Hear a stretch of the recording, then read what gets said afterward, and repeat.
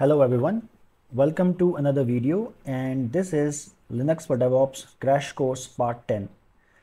So in this video, I want to talk about cron jobs. So cron jobs is a way in Linux by which you can schedule jobs at a particular time of the day, and you can do it periodically. Okay, so if there are some tasks that you want the system to execute on its own without you having to interact with it, you can schedule it via cron jobs.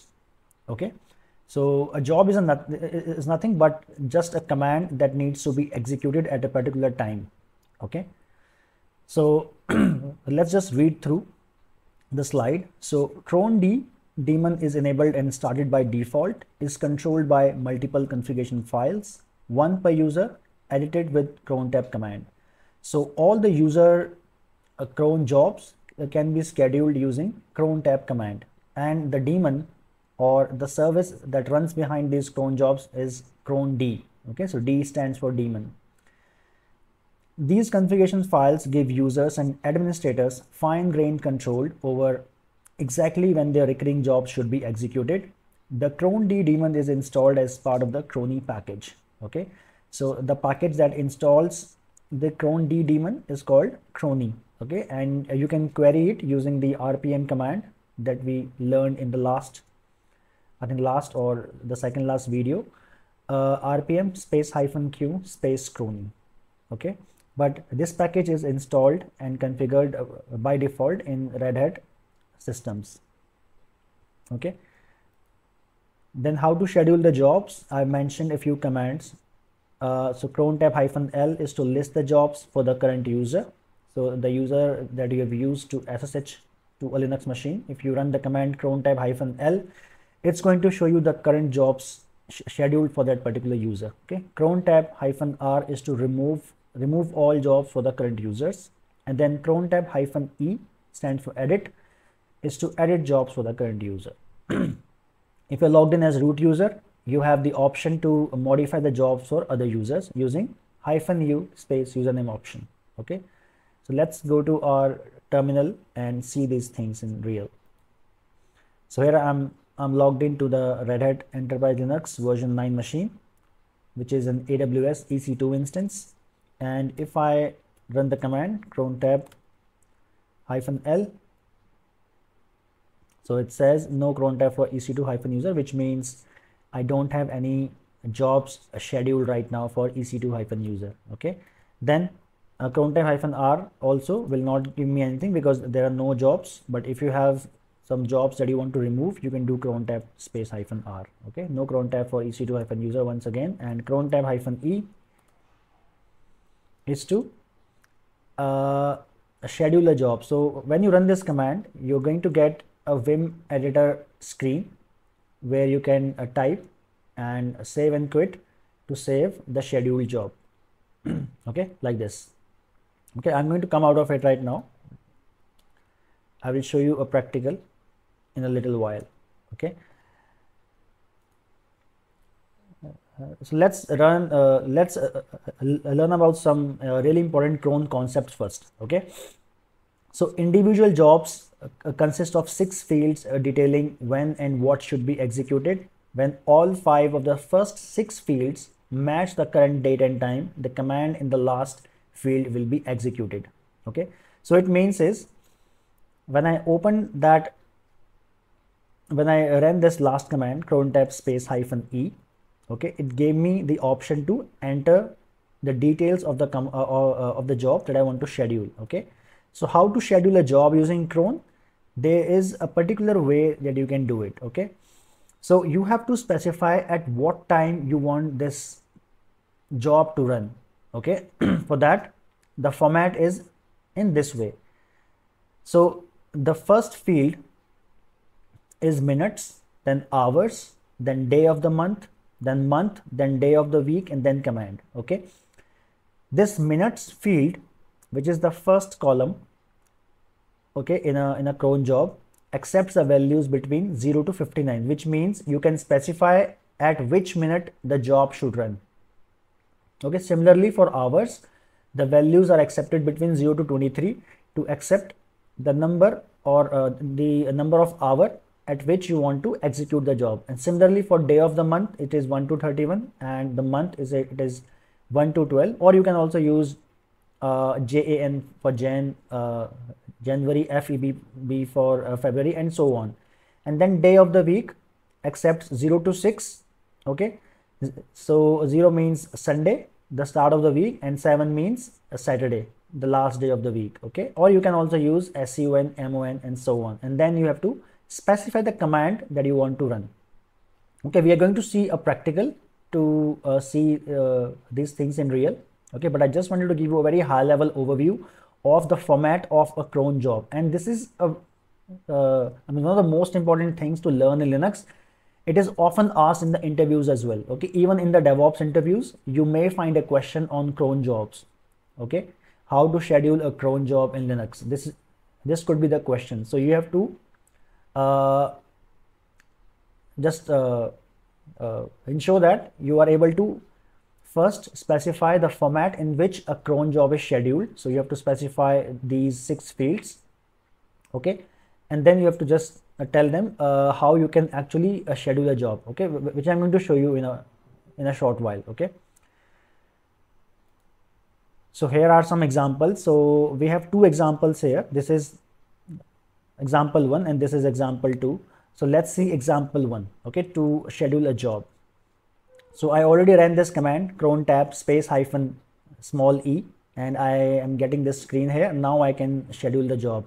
So what I'm going to do is, the scenario here is, okay, I haven't written anything in details, but let me just tell you the scenario.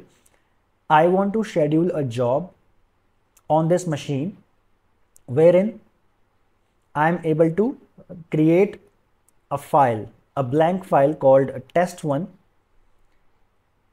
every minute, every hour, every day, every month, and every day of the week, which means at each minute, after I schedule the job, it's going to create a file called test1. Okay, I'm going to repeat myself. If you go back to the previous slide, it says that there is a particular format in which you have to schedule the job. Okay, so these 1, 2, 3, 4, 5 that you see are these fields, these star fields. This first star is for minute, the second star is for hour, the third is for day of the month, the fourth is for the month, and the fifth is for day of the week, and then the command to be executed. If you see, it follows the same format. Okay, 1, 2, 3, 4, 5, and then the command which needs to be executed. Okay, so let's see it in action on a terminal. So I'll just type I to use the insert mode to enter text into this VI file. And what I'm going to do is, I'm going to type star, space star, space star, space star, space star. Okay, which means I'm using a wildcard for all the entries, which means I want this job to run each minute by default. Okay, and then the command is touch space test, let's name it test2. Okay, escape. All right, then quit and save. So quit and save, :X, enter. So you can see crontab installing new crontab. If I do ls here, I don't have any files right now, right? So let's wait for a minute and we will see a new file being created using the cron jobs, using this cron job. Okay.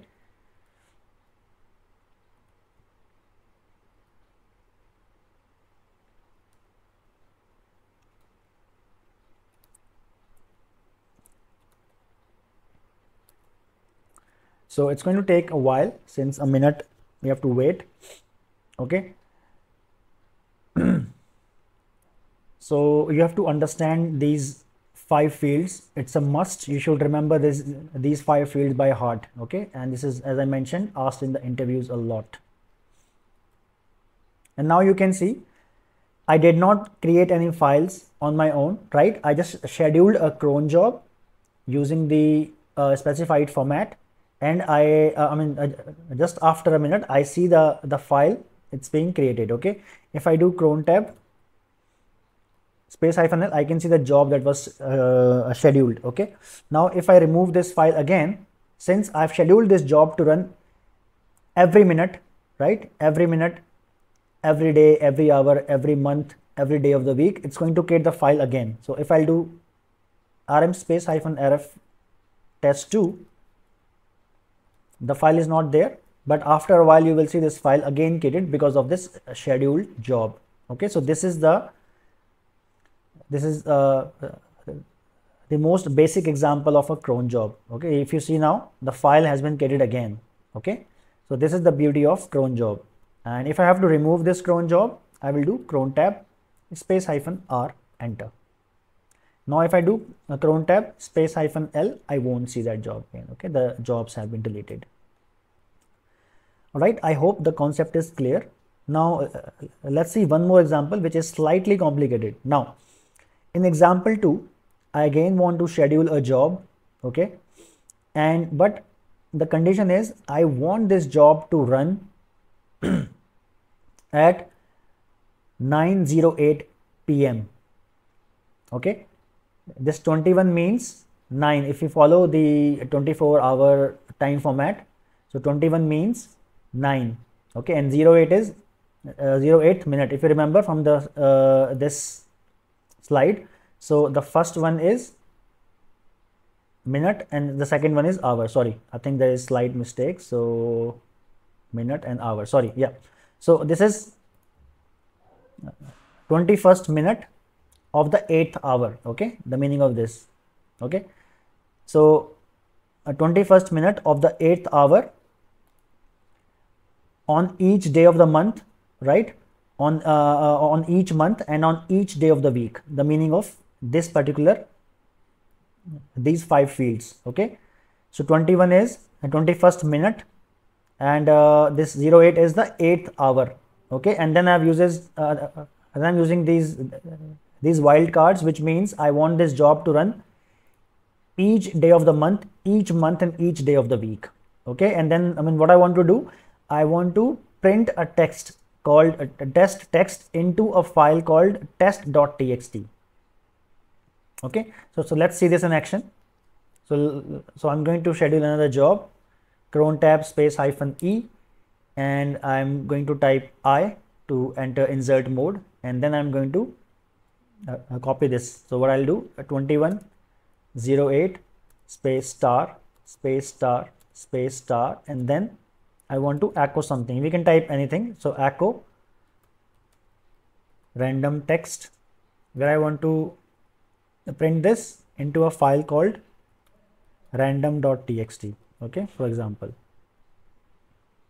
Control X, enter. Okay, but if you see, let's open this again. So the meaning of this is this job is going to run at the 21st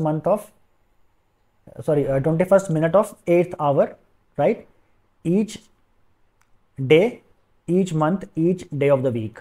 And the command that is going to run is this command, echo random text to random.txt file. Okay, but since we cannot wait for this time to happen, so what we'll do is we'll edit it as per the system time. Okay, the time that this command accepts is the time on the system. Okay, how to check the time on the system? You can just type date, enter, and you will see the time. So you can see the time is 6:24 right now. Okay, if I check again, the seconds will change. All right, so let's schedule this job for 6:25. Okay, if I can, 6:25. So 6:25 will be 25 6. All right, and enter.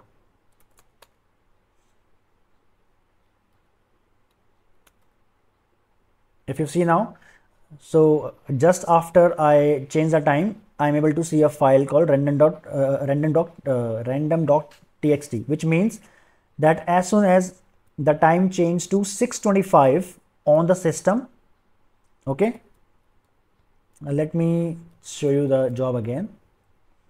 So as soon as the time changed to 6:25 on the system, okay, it ran the command, okay, random text at redirected to random.txt. If I do cat on this file, yeah, I will see that same text. So this is how a cron job is scheduled. Okay, I hope this example was clear to you. So I showed you the example where you are using all the wildcards for all the fields, and I showed you another example wherein I entered some specific time details at which the job should run. Okay, so similarly you can make, you can try different combinations of these 5 fields on your own, okay, to test the command. So this is how a cron job is run. The user cron jobs are run in Linux. So let's now remove that. So I'll do crontab space -r enter, and if I do crontab space -l, I won't see that again. All right. Next is system job, system cron jobs. So the ones that we just practiced are called user cron jobs. Now we are trying to learn system cron jobs. So apart from user cron jobs, there are system cron jobs. System cron jobs are not defined using the crontab command, but are instead configured in a set of configuration files. The main difference in these configuration files is an extra field located between day of the week and command field, okay, which is username, specified under which a job should be run. So system cron jobs are similar to user cron jobs, but there's a difference in one more field is there. Okay, so there's one more field in system cron jobs as compared to user cron jobs. The field is username. So you have the option to specify under which username the job should run. Okay, else everything else is same. Also, there's one more difference in the command that it uses. So system cron jobs are not scheduled using the crontab command. It is scheduled using some configuration files. Okay, so if you see here, if I cat this crontab file, which is located in /etc, it's going to give me the format of the default system cron job. Okay, so let's go to our terminal and do cat /etc/crontab. So you will see the same thing. So it just shows an example of how you have to run the system cron job under /etc/crontab. Okay, so now let's read through the slide again. System cron jobs are defined in 2 locations. Okay, the one that I just mentioned, /etc/crontab, and also /etc/cron.d/star. The meaning of this is either you can specify the command in this file crontab, okay, or you can specify your own files in /etc/cron.d.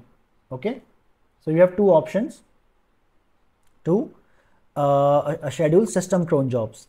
Okay, also these cron jobs, some of the cron jobs are already there on the system and they run every hour, daily, and every week and every month. Okay, so as it is just mentioned here also, there are some predefined jobs that run every hour, every day, every week, and every month. Okay, these jobs will execute all scripts placed in /etc/cron.hourly, /etc/cron.daily, /etc/cron.weekly, and /etc/cron.monthly. So apart from this and this, there are some other locations as well where you can keep the scripts. Okay, scripts means the jobs with the details, the details of the job written in a text file. Okay, and then those files should be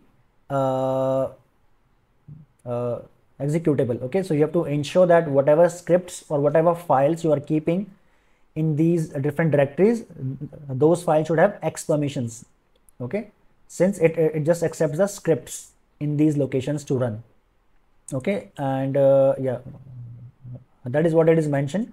All scripts placed in these directories should be made executable. So you have to run chmod +X command to add the execute permission to these scripts. Okay, so just remember that So these are not the locations to hold the configurations files. This is the location to hold the scripts or your cron job detail. Okay, and you have to ensure that you have this X permission attached to all the scripts. Okay, else the scripts will not run. All right. So let's see some examples. So this is just one example that I wanted to show in this video. So the scenario is I want to schedule a system cron job, okay, to count the number of active users.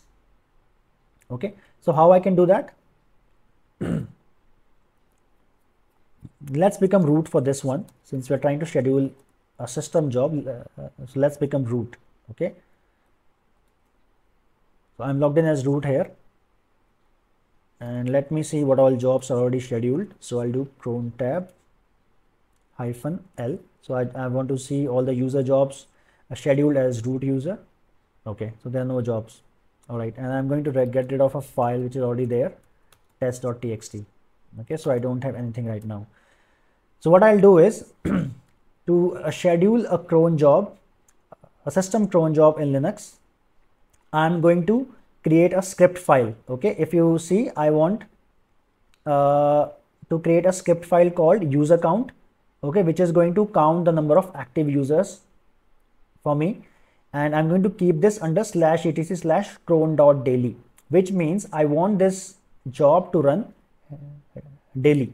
Okay, so I'll do vim /etc/cron.daily and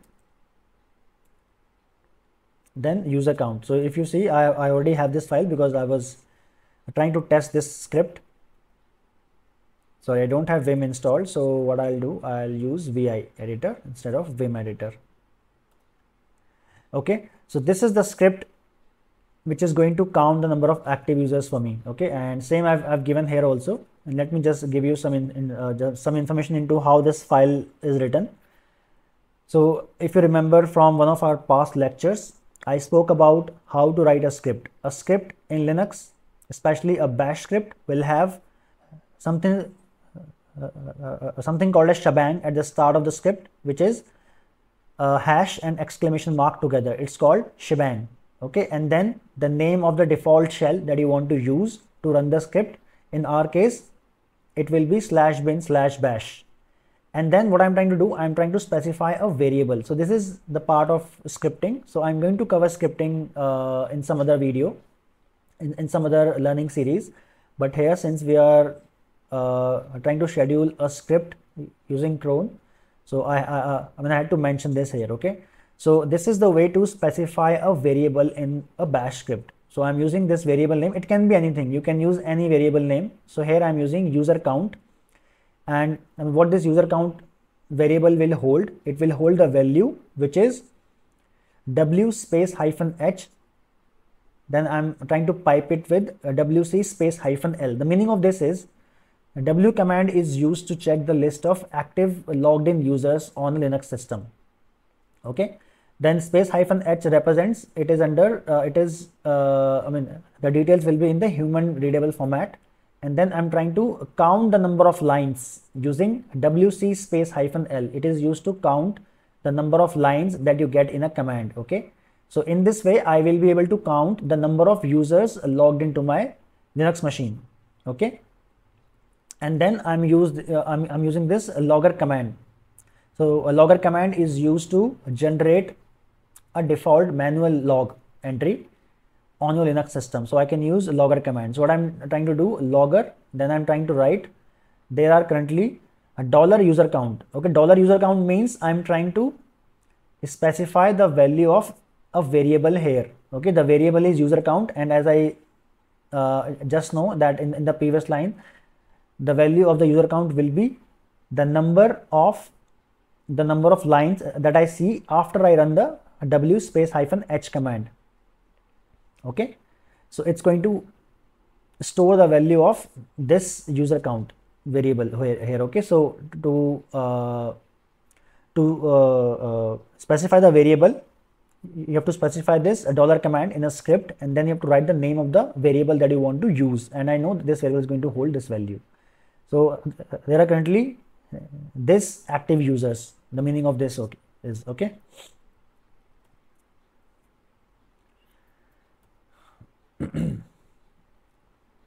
So if I try to run that command, w space -h, you can see number of active users, and if I pipe it with wc space -l, I'm going to see the count. So the count is 1 because I just have one line here in this command, right? I just have one line, so it just counted the lines, the lines of the output, which is 1 right now. Okay. And also I have to ensure that this particular script is always in an executable mode. For that I will do ls space -l to check.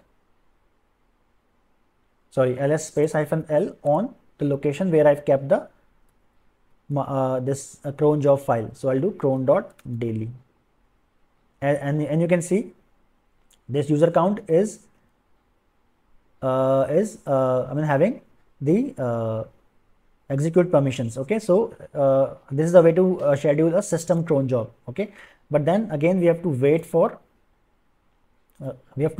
this file to run, or this script to run, because it is a cron.daily job. But this is how you can schedule a system cron job on a Linux system. Okay, so try this on your own, and let me know if you face any issues.